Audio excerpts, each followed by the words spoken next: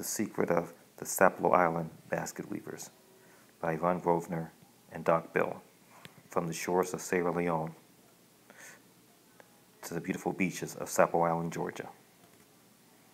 It came with the rice, Carolina gold. Yvonne Grovner is one of the last basket weavers on Sapelo Island left. Carolina gold, in its nutritious dishes, such as rice and peas, are still eaten on the island. Mr. Allen Green is a master who brought the skill. That's my husband's uncle, and he was a real nice old man. If you could understand most of the stuff he said, because when you talk to him, he talked real geeky, and you have to really talk to him, really listen to him good for you to understand a lot of stuff he said. And I lived here around him for at least 12, 13 years before he passed away. And a lot of time I go there, I used to ask him at least 2 times, Mr. Green, what did you say? What did you say? And he'll tell you what, if you listen to him good, you'll know what he's saying. Because it was real Southern geeky. And he was a real famous basket maker. He have basket now at the Smithsonian Museum, and he was the famous basket maker for Sapelo.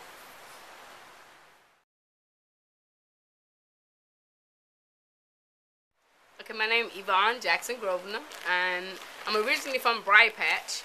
That's on the mainland, and I married and moved to the island 29 years ago. I have 2 kids and married R.G. Grovner, he's originally from Sapelo, and his family been here 8 generations. And I always loved the baskets, so I wanted to always liked to learn how to do the basket. So Mr. Green, he taught me how to do it, and I'm glad he did. So now we can keep passing the tradition on. Sweetgrass is abundant throughout Sapelo Island, unlike most of the barrier islands found in South Carolina. Purple mullah grass is also used in basket making. Yvonne Grovner can be seen here gathering these supplies effortlessly every day. The dried sweetgrass has a very nice smell.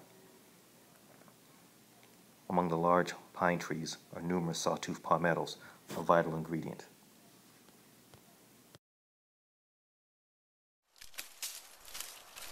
That's it. And a lot of times you want to get the green one in the middle because they're much better. They don't have all that brown stuff on them.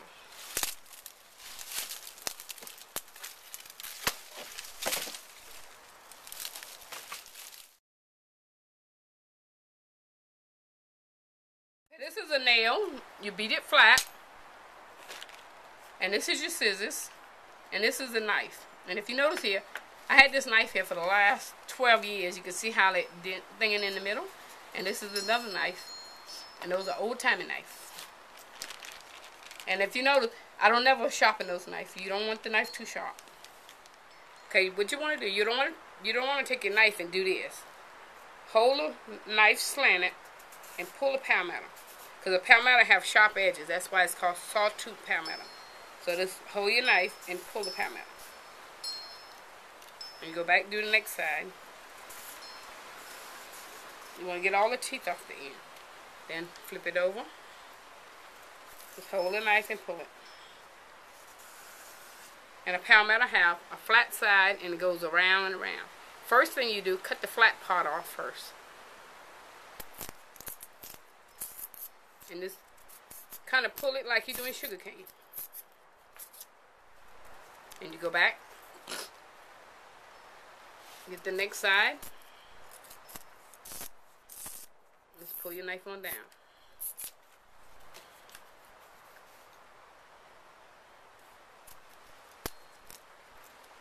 And you don't want the knife too sharp, because when you get ready to shave your palmetto, it'll cut it.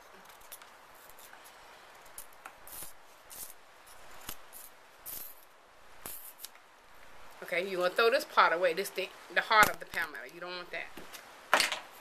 Okay, so now you're going to have to shave it down so the palmetto will be real flexible. So slant your knife and pull. Oops, I'm sorry. Just slant your knife and pull the palmetto. And you just keep doing this because you're going to work by feel until they feel like they're flexible enough. See, now if you feel that end is real flexible, you can bend it without it breaking.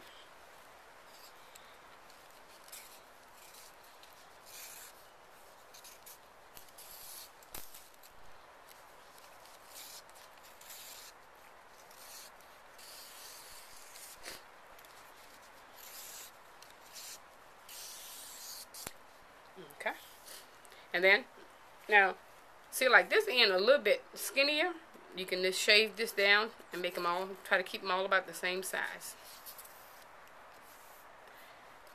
Okay, now if I wanted to keep this palmetto for the next 3 or 4 days, what I can do, either put it in a bag, put it in the refrigerator, or just roll it up and put it in a bucket of water.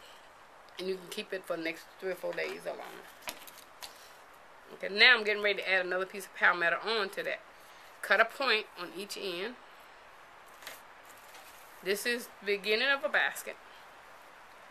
Take your tool, whatever you're working with, stick it right up under where the last one ends. All I do is make a hole to open it up for you. Push that through and pull it through. Okay, the last one you end with, you want to hide it up under that row of grass and pull. The last one, that, pull it tight. You can cut that off a little bit. And you're going to hide that piece up under here.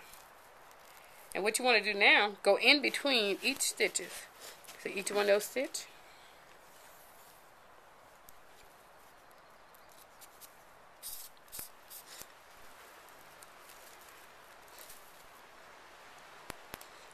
Now this begin to feel thin. You want to add some more grass.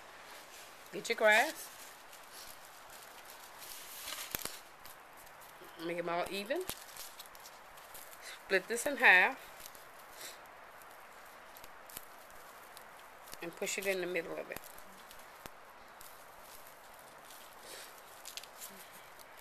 And keep working.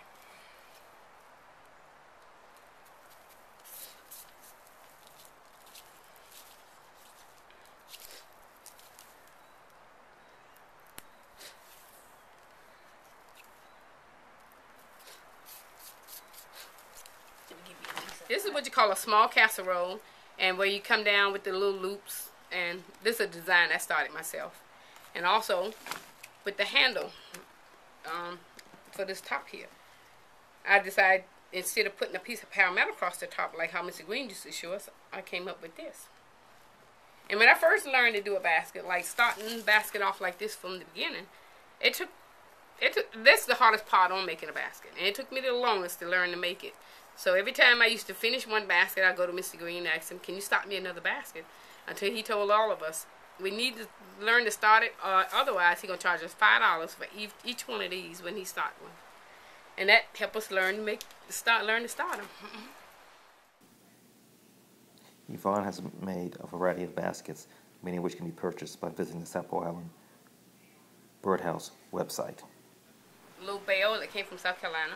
And you can see this is the center of the palm tree, that's the wrapping.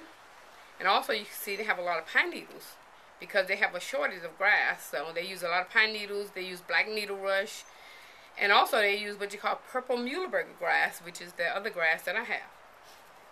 And if you notice too, this center of the palm tree not as strong as these palmetto.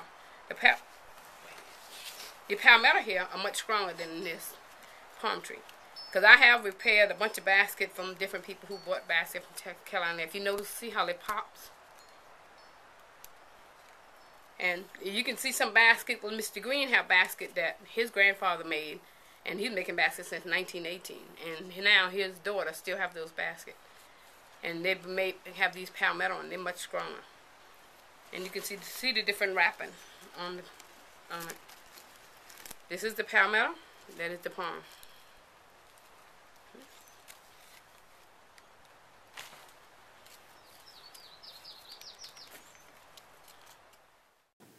The book, The Secret of the Sapelo Island Basket Weavers, can be purchased through the Sapelo Island Birdhouse website.